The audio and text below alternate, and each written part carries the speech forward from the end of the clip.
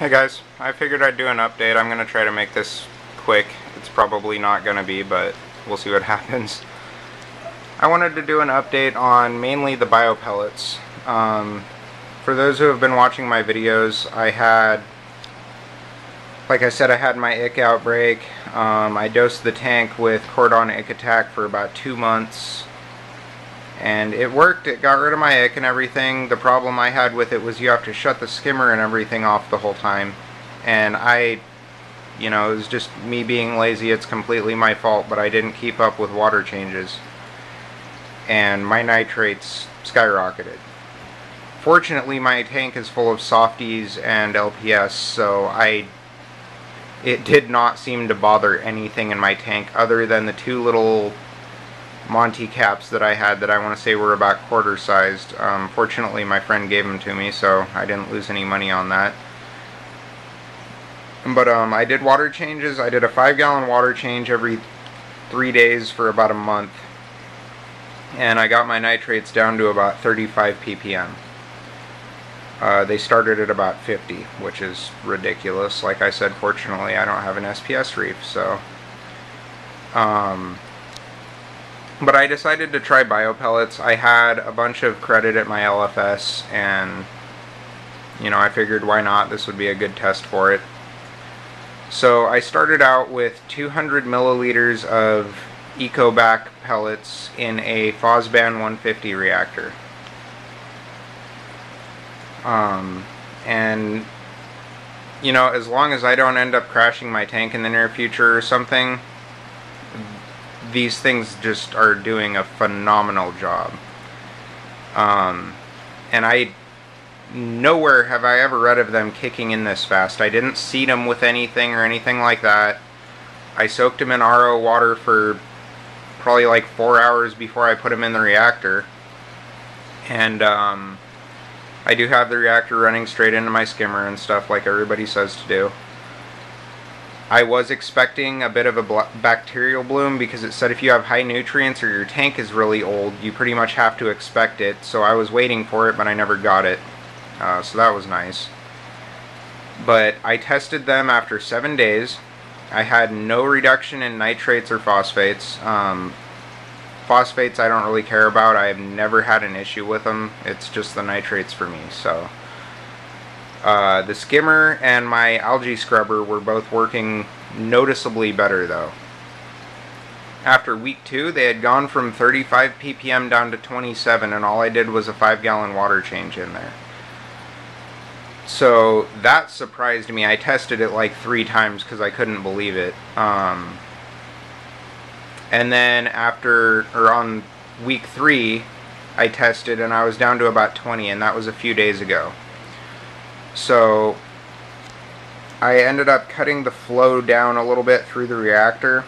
I'm not sure if it's because the nutrients were dropping too fast, or if it's that I just put the bio pellets in, or if it's something else, but a few of my corals have been acting kind of weird. By no means, I haven't lost anything, everything looks healthy, but some of them have been acting a little bit weird, so it might just be me being paranoid, but so far I'm very impressed. Between the pellets and my algae scrubber, I'm down to cleaning my glass once every 5 or 6 days, and it's only because I'll end up with like one little patch here and one little patch over here or something like that. It's never the entire thing, which is amazing. I've never had it that easy. So I guess my birthday was on April 30th, so I did get myself a few things, of course. So I guess I'll kind of go over some of the corals and what's going on. Those are the 2 Monties that bleached out. They're both coming back. They're both starting to encrust on the rock and everything, so that's nice. And I also bought this, I believe it's a Chrysalopora, I think. Little $5 frag the other day, just to see how it would do. It's been in there for about 2.5 weeks. I haven't really seen any growth or anything, but there's also no die-off, and it looks healthy, so that's good enough for me right now. My Recordias are doing good.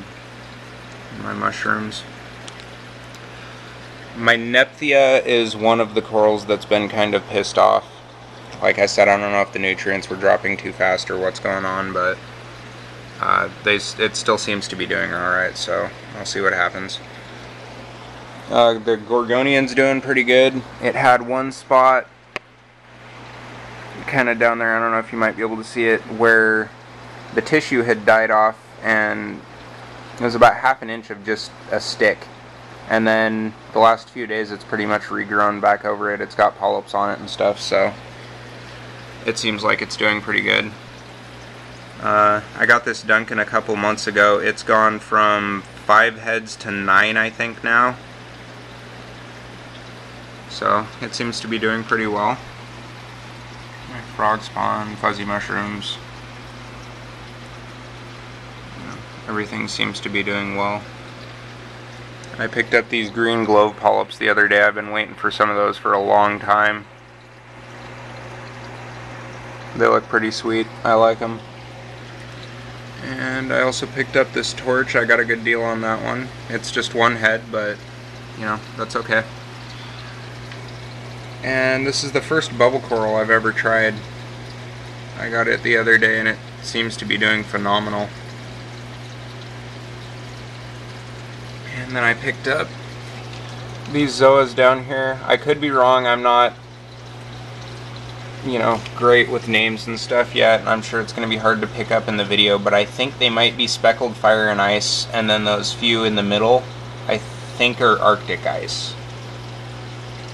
If anybody knows or has any other ideas, by all means let me know. I'm curious. Here's one of my corals that's been kind of pissed off. These used to be completely covering the rock, and now they're kind of thinning out.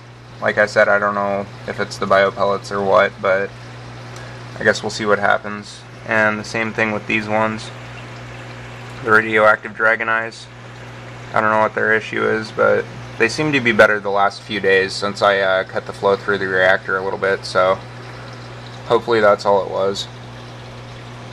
But yeah, rose bubbles, loving life. So anyways, yeah, that's about all I can come up with, so hope you guys liked it. Have a good one.